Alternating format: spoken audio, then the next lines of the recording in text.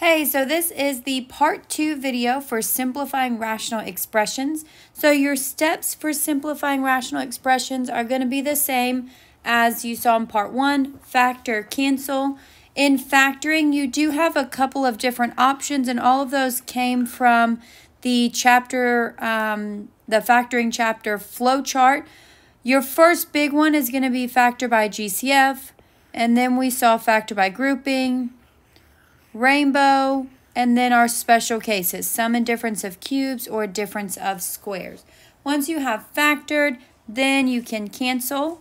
You can only cancel tops with bottoms. Something to note with this factor cancel, just remember you can only cancel if something is a common factor, meaning that it is touching multiplication. You cannot cancel unless it is a common factor, so meaning you have to factor first and then find the common factors.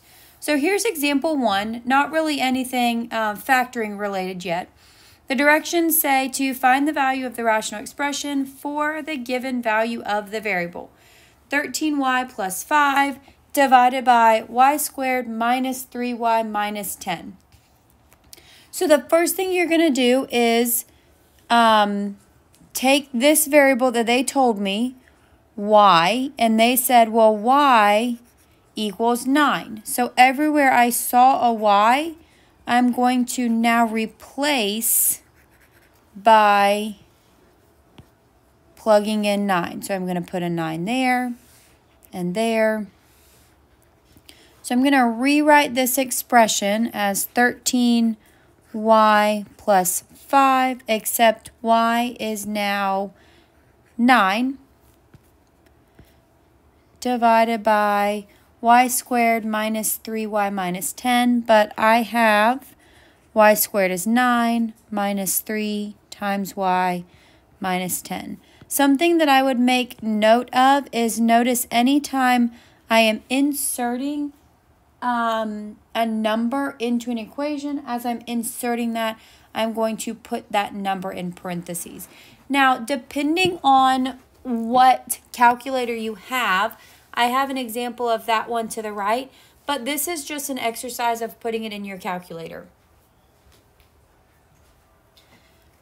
You're going to want to do the entire numerator first, so you're going to type that in, 13 times 9 plus 5, which gives us out 122. I just typed it in just like it appears. So I did this whole first part, and that gave me that 122. Now down below, I do have a calculator example of one because I wanted to show you. For this squared, sure, you could write that as 9 times 9, but if this is the calculator you have, or any TI, you're going to be using this button on the left-hand side. So this x squared, you can't see it, this x squared button, so you'll hit 9, and then if you push that button, it's going to make 9 squared. You also could use this button right up above. This is the exponent button, so that's to any other power. So you would do 9, that button, 2 would be the same thing as 9 squared. So I'm going to type that into my calculator. Make sure you type it in just like it appears. And so I got 44. Now from here, you're going to reduce it. Hawks will let you do a simplified fraction or a decimal, I believe. So I don't have a scientific calculator with me, but I'm going to divide top and bottom by 2 to reduce this. And so I'll get 61 on top and 22 on the bottom. And then I can leave that. If not, if you do have a scientific calculator, your calculator will actually do it for you.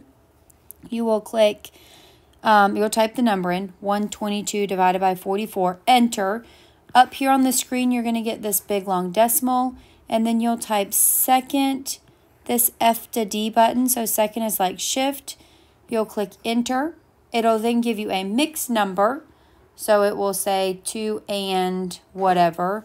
To get the mixed number to an improper, you'll click again, second, and the button right below that, which says A, B, C to D, E. And that says I'm going to go from a mixed number to an improper. You'll click enter, and then it will give you out the reduced fraction, or this 61/22. Example 2 says reduce the rational expression to lowest terms. So this one actually is kind of a trick that I wanted to make sure to get into a video. I see addition, subtraction signs, so my first instinct is going to be some type of factoring. So I see the top, and I'm looking for always first to GCF. I see that they both have an 8 in common, so I'm going to factor out an 8. So divide out the 8 will leave me with y minus 2. The bottom doesn't reduce, or sorry, it doesn't factor, and so I've kind of left it like so. We would then look at that and say, well, nothing cancels because these two are not exactly the same, but I'm actually going to show you a little shortcut or a trick for the subtraction. So I don't expect you to do this every time, but I'm going to show you where the shortcut comes from. This 2 minus y, I'm going to write it over here. 2 minus y, I could just say, well, what if I factored out a negative 1? If I were to factor out a negative 1, 2 divided by negative 1 would give me a negative 2, and negative y divided by negative 1 would give me positive y.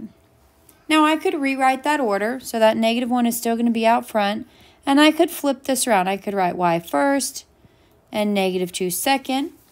And so we see that 2 minus y and negative 1 times y minus 2 are actually the same thing. That's what I just proved to you there. So in place of that denominator, I still have the same numerator. In place of that 2 minus y, I can write what I just found. That this denominator is actually the same thing as this. So where I had that denominator, I can rewrite it with the new part. Now those look the same, and I can actually cancel it. So what we're left with is 8 on top and that negative 1 on the bottom.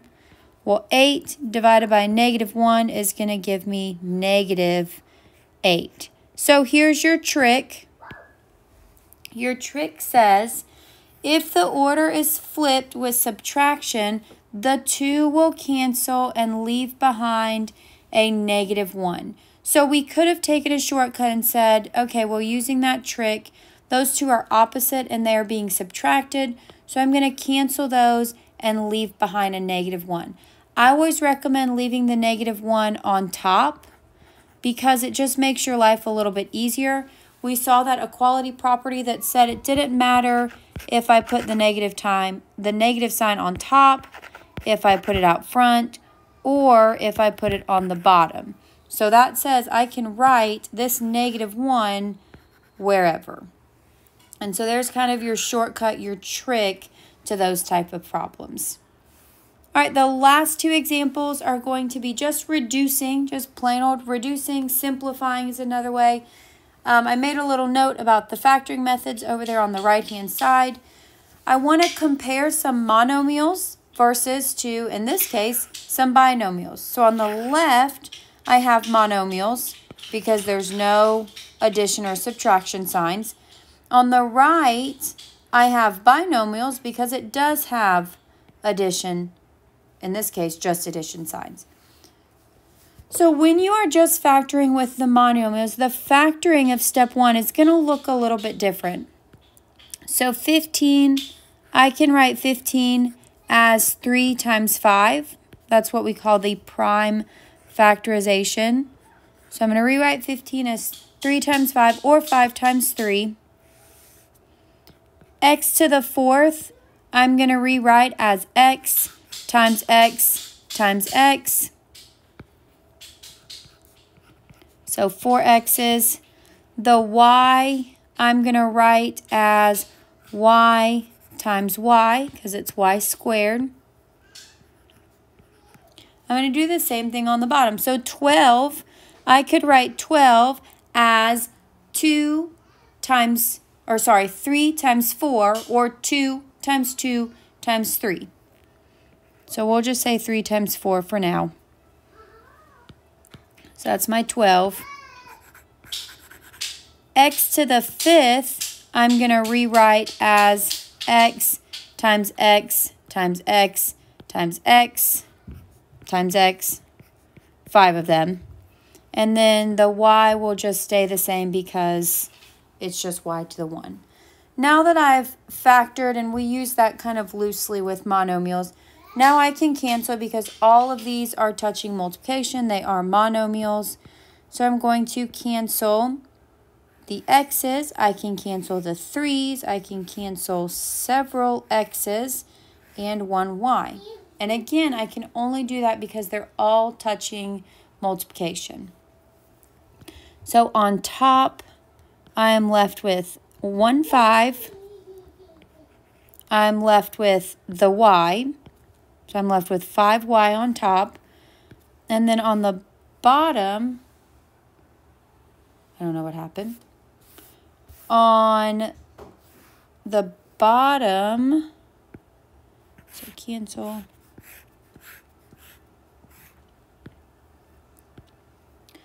On the bottom, I'm left with 4 and the x.